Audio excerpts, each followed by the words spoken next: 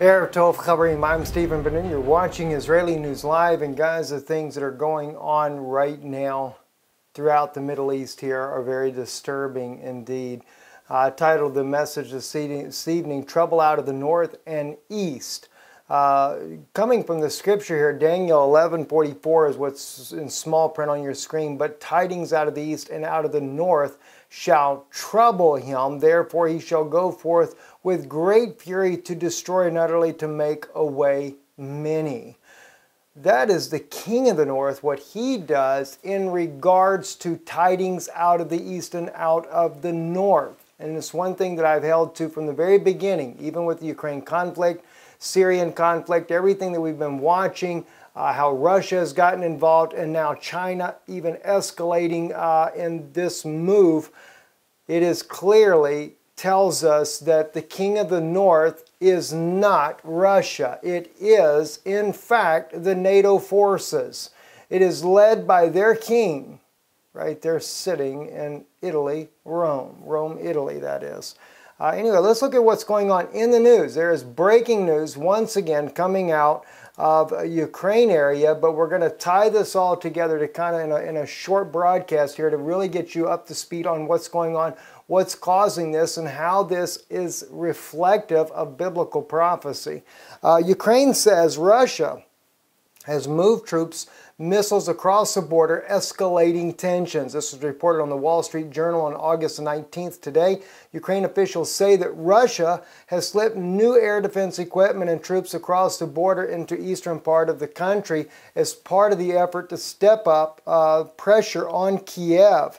The assessment, Ukraine's defense intelligence says that 165 Russian troops, part of an air defense battery from the 60th Separate Motorized Rifle Brigade, have been operating inside the separatist-controlled areas of eastern Ukraine. Ukraine officials believe the new troops have been operating there for at least a week. They are inside Ukraine, said Colonel Syrian Strelchuk, the Ukrainian defense attaché in Belgium. They are there to fight against Ukraine armed forces. They have everything necessary to conduct combat operations. Now, I personally, you can't have to say this here. In light of the UN statement that was released a couple of weeks back, a few weeks ago actually, where they state the largest death toll of eastern Ukraine citizens since the start of the war. I believe that's gotten Russia's attention. Of course, we already know Brian Whitmore of the Daily Vertical really kind of flubbed that up when he made it look like it was Russia killing them all, when in fact it was actually Ukraine soldiers killing the eastern Ukraine citizens that are there in the region. Because why? There are indiscriminate bombings there that they do on a continual basis is hitting civilian targets, not even hitting the troops there that they have there fighting against them. But in recent weeks here, it has been an onslaught, steadily onslaught against the eastern people of Ukraine there, and it has not been any let up, and it has been, the death tolls have been rising rapidly. And of course, Kiev is trying to blame eastern Ukraine for this. And it's not been a provocation from them to begin with. They have only been fighting back as they have been shelled. But unfortunately, Western media is very much pro the Ukrainian government, Petro Poroshenko, that they put in there. And so you're not going to see an unbiased approach when it comes to this. So has Russia moved in? Absolutely, Russia has moved in. And now I have not been able to corroborate the information that Russia has brought in the air batteries, but you know, if you look at it, even in the article here by the Wall Street Journal, it is air defense equipment and troops across the border into the eastern part of the country. That's a defensive measure. That's not an offensive measure. That's them there defending those people because the bombardment just does not let up.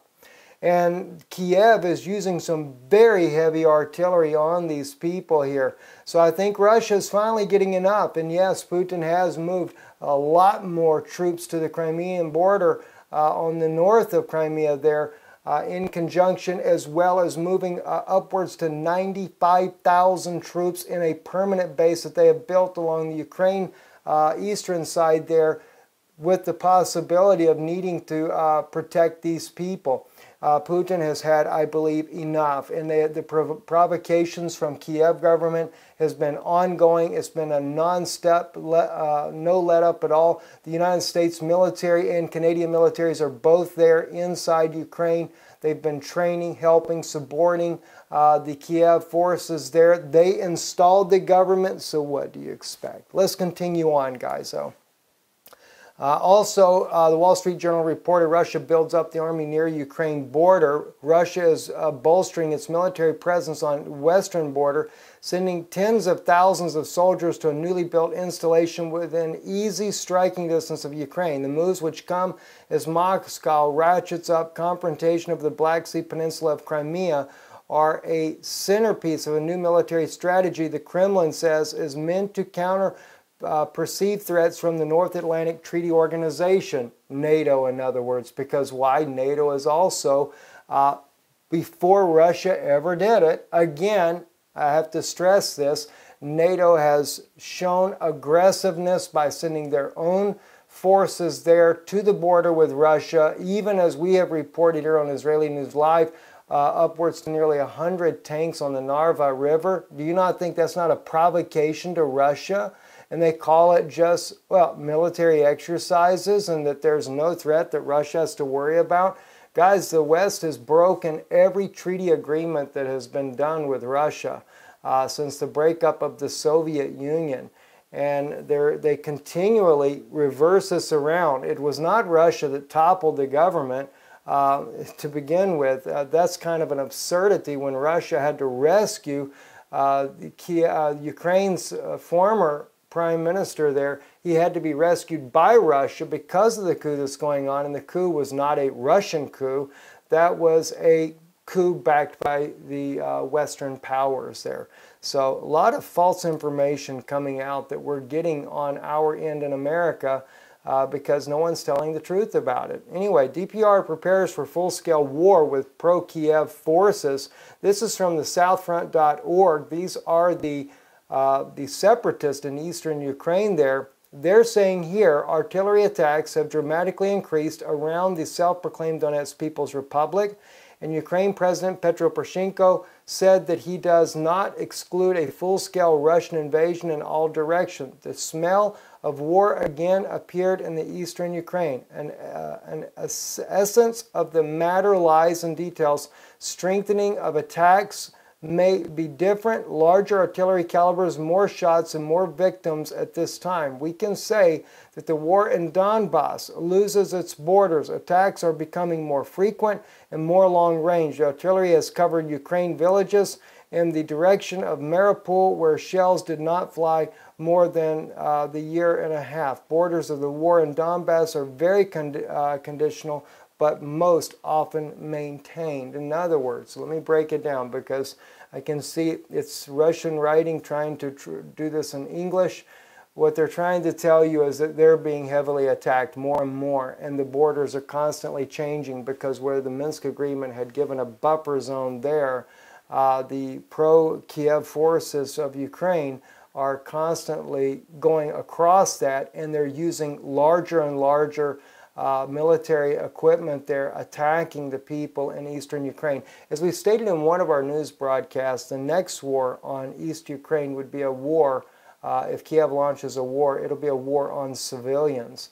But that may change. We made that statement, but if Russia steps in to back them up to keep them from being annihilated, that could change altogether. I wanted to share with you this video footage here. This was captured earlier today. And we'll kill the volume on that. Don't really need the volume in here because they're just playing music in their car. That is Russian troops, guys. You are seeing this. This appeared on Ukrainian website there, showing the Russian military in Crimea. This is the north part of Crimea. Yes, so Russia is. We already know this. It's been in the news quite a bit. They're building up their forces and they're getting ready for, what they may have to deal with. Again, I do believe that with Russia is not I don't think Russia is here to provoke something. Russia has been digging in for a defensive posture, not an offensive posture. This here, of course, this is a little bit old. That is more than double from what we're seeing now. 40,000 Russian troops are preparing for war in Crimea, and the U.S. is extremely concerned. Business Insider, August 17th, reported this. The Pentagon has identified 8 staging areas in Russia where large numbers of military forces appear to be preparing for incursions into Ukraine, according to U.S. defense officials. As many as 40,000 Russian troops, including tanks, armored vehicles, Air Force units, are now arrayed along eastern borders with Russia. Again, what do you expect Russia to do? Is America just allowed to go in? Now, when I say America, let me stress that the Obama administration and all his little cronies that he has that are backing him in different parts of the world. But are they allowed to just go in there and mount all this massive military exercises, as they call it, and not just exercises, but put a full-scale military presence in Poland, Latvia, Lithuania, all these places that are on Russia's doorstep, and then expect Russia not to counter this measure, especially in light, because this is what you're not being told. If you want to go online, if you want to go on Twitter, whatever the case may be, Google, Facebook, anywhere you want to see, you're going to see where Poroshenko's government is talking about they're being shelled and the number of times of violation. But, you know, it's the other side has their side too. And that can easily be seen by Frontline, or they actually call it the Line Front. That's the pro-separatist group there, where they're reporting all the times of the the violation of the ceasefire agreements that are there, especially in Twitter. If you just put in Donetsk, hashtag Donetsk, you will see unbelievable amount of people letting you know what is happening at the moment. They're giving testimony, incoming, incoming, incoming. It is a huge number of attacks that are happening on these people in eastern Ukraine. And most of them, it is civilians that are being killed. That's the bad part of the war. It's too many civilians are losing their lives over this. But it's constantly made to look like Russia is the provocator here. Provocateur, I should say. But it's not. Now, here's where we come into the biblical side of this, of Daniel 11's prophecy. Now, this is an old article here, but as the guy that rewrote this on March 4th, it actually came out, I believe, in February of this year, he said it's a much ignored huge news report from Reuters on Friday, February 27th, was headline, Chinese diplomat tells West to consider Russia's security concerns over Ukraine. Now, he entitles this, China has just warned America to leave Russia alone or else. Although his title is not what really the Chinese ambassador has to say there to Belgium, it's still very much reminiscent of what the Chinese government's sentiments are when it comes to their relationships with Russia and that of the West pushing against them. And by the way, China is doing a huge sell-off of all of its American asset dollars and using it to buy gold. That's only going to make the economy for the U.S. in a very unstable position. But like Russia, they are also becoming a huge gold buyer. I suppose they're getting ready for something pretty big, if you ask me. Anyway, China's ambassador to Belgium, which is not the capital of the EU, said that the nature and root cause of the Ukraine conflict is the West. And that the West should abandon the zero-sum mentality and take the real security concerns of Russia into consideration. Now, he's talking about that they're provoking Russia with all these NATO movements towards Russia's borders. By real security concerns, he says, he is clearly referring to the NATO expansion right at the Russian border, the writer says here, and America surrounding Russia with U.S. military bases, now increasingly including the most strategic of Russia's bordering countries, Ukraine. So it is happening, guys. And we're seeing this. Now watch this. It gets more interesting. Now, Syria, this just was out yesterday on the journal neo.org. Syria, China, and Iran join Russia in larger role.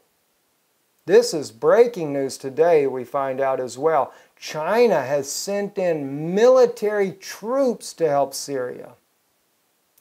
Watch the article, several developments this week mark an increase in activity from Syria's allies, Russia, Iran, and now China. These include Russian-Iranian agreement to use Iranian territory to position Russian Tupolev Tu-22M strategic bombers, as well as Iranian and Iraqi airspace for both the bombers and Russian cruise missiles to pass through on their way to militant targets in Syria. Do you know why Iran is willing to get involved in this? Because those militant groups are Western-backed. They're backed by the Obama administration. And Iran doesn't like the Obama administration anyway. It also includes China's recent pledge to provide humanitarian assistance to the Syrian people, as well as what? Military support for the Syrian government troops in their fight to restore order nationwide. Now, think about it. Think about the scripture now. Daniel 11.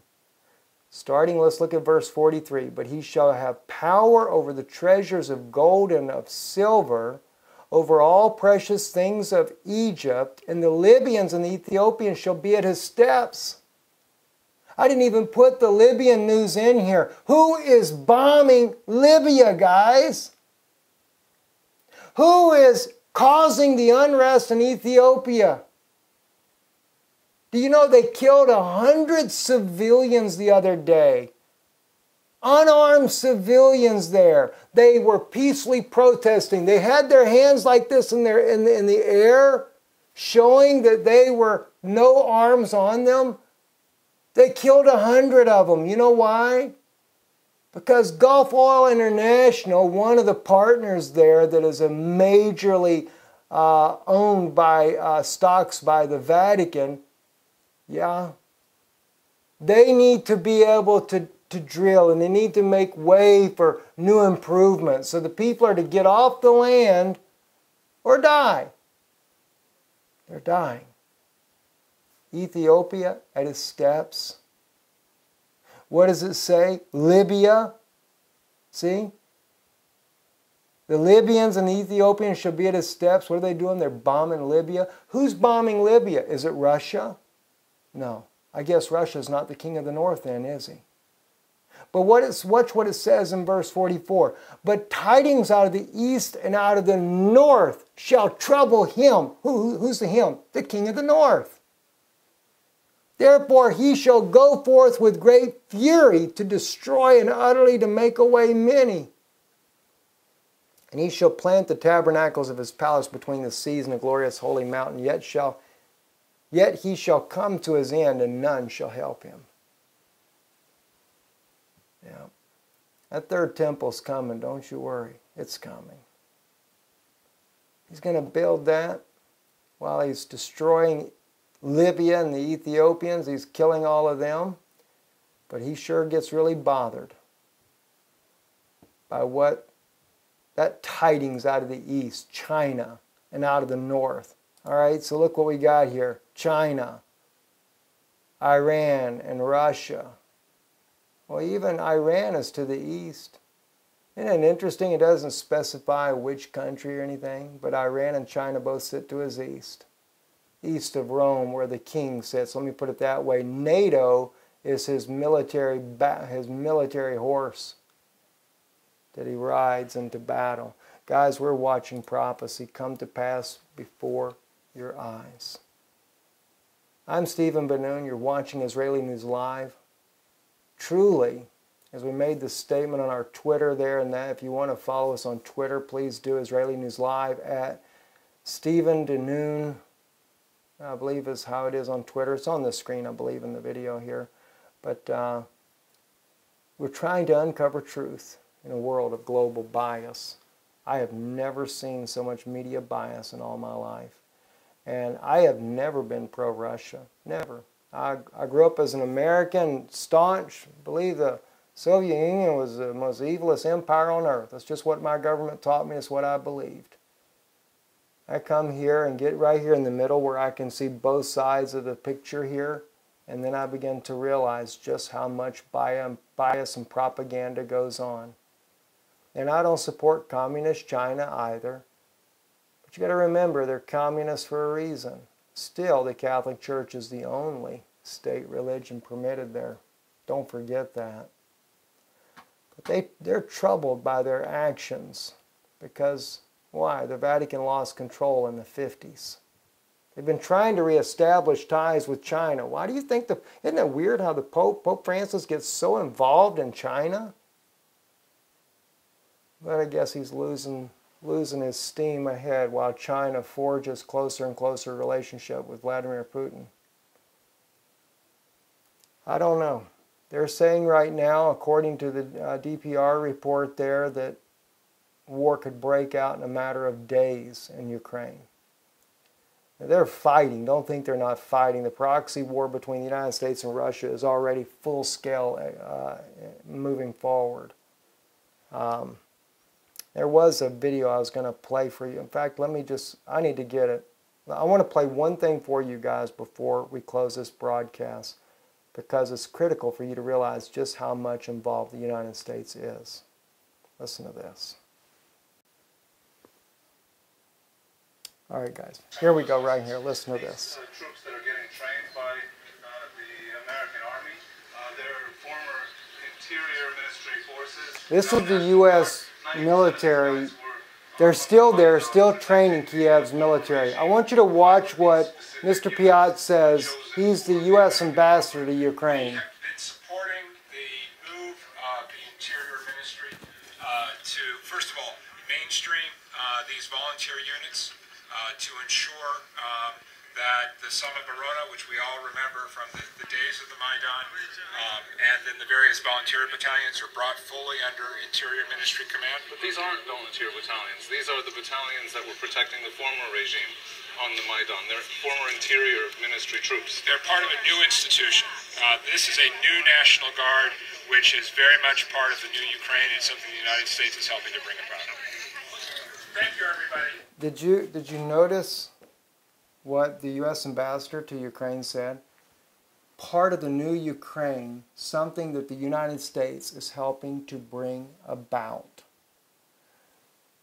That's very similar to what Obama stated in a news conference one time, where he actually stated a very similar statement where he says, we help form the new government. We put them in power. And they blame everything on Russia. That's kind of odd, isn't it? A coup comes, the pro-Russian president is thrown out. He has to run for his life. Putin rescues him with his military special forces. Then a U.S.-backed, placed in government is there, but it was all done by Russia. If Russia was the coup, if Russia was the one that overthrew the government, Russia would have their own president in. Does that make any sense, guys? I mean, can you really see how stupid it is with these statements? I mean, watch RT News sometimes and watch when they're inside Washington, D.C. at the press conferences there, and how stupid it is that the U.S., some of the statements they make, it's beyond words how biased, how obvious they are that they're lying. And they will lie right in front of your face. Just anything to protect the Obama administration. What would it be like with Hillary Clinton? I'm Stephen Benoon. You're watching Israeli News Live. Shalom.